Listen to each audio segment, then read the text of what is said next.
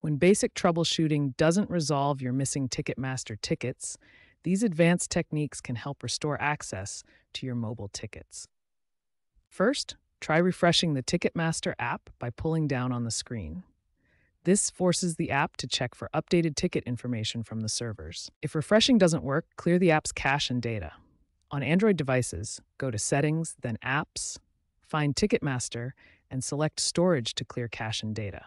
On iPhone, you'll need to offload or delete and reinstall the Ticketmaster app. Go to Settings, then General, then iPhone Storage, find Ticketmaster, and choose Offload app. Try accessing your Ticketmaster account through a web browser instead of the app.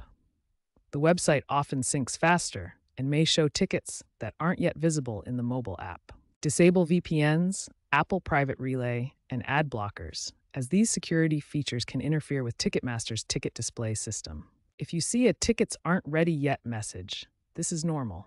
Many event organizers delay releasing mobile tickets until approximately 5 days before the event for security reasons. If none of these solutions work, contact Ticketmaster customer support.